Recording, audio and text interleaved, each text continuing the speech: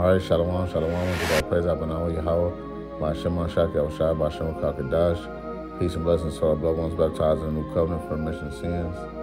And today I want to go into Exodia, as you see on the screen, which this guy's name is Exodia, which he comes from the cartoon show Yugioh, which I used to watch when I was little, right? Which I liked that show for a point in time in my life, which was funny.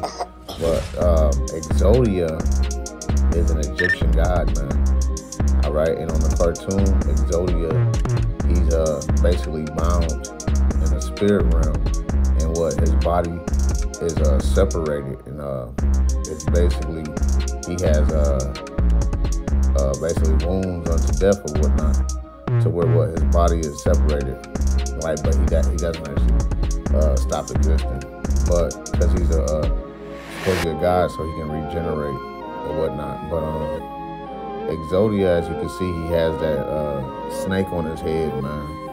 Right, so Exodia was based off the Egyptian god Osiris, right? Which Osiris' body was chopped up in parts, and what they tried to gather all his body parts and bring them back together, so what they can resurrect him. All right, just like Isis was supposed to be his wife, which she was the one to recover his body parts and whatnot, so she can bring him back to life, man. And what he was basically sent to the underworld, right? And according to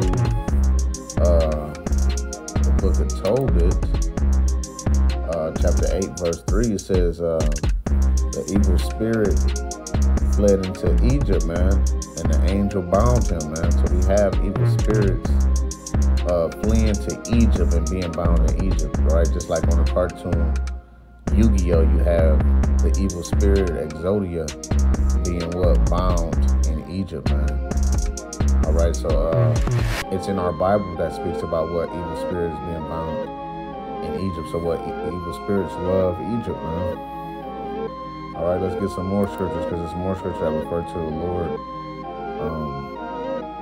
basically judging the gods of Egypt. All right, this is Exodus chapter 12, verse 12. For I will pass through the land of Egypt this night, and will smite the firstborn in the land of Egypt, both man and beast, and against all the gods of Egypt will I execute judgment. I am the Lord, man.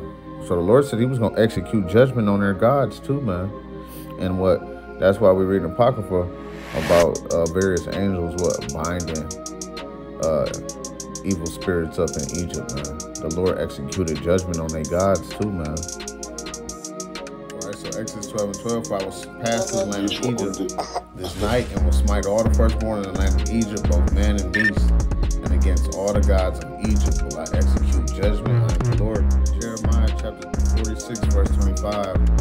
The Lord of hosts, the God of Israel, saith, behold, I will punish the multitude of No, and Pharaoh, and Egypt with their gods. With what? With their gods. With who? With their gods and their kings, even Pharaoh, and all them that trust in them. So the Lord said he was going to punish even Pharaoh, Egypt, and their gods, man. So that's what the Lord said he's going to do. Punish Pharaoh, Egypt, and their gods, man. All right, and what? Exodia was what? Bound in Egypt. All right, so shalom.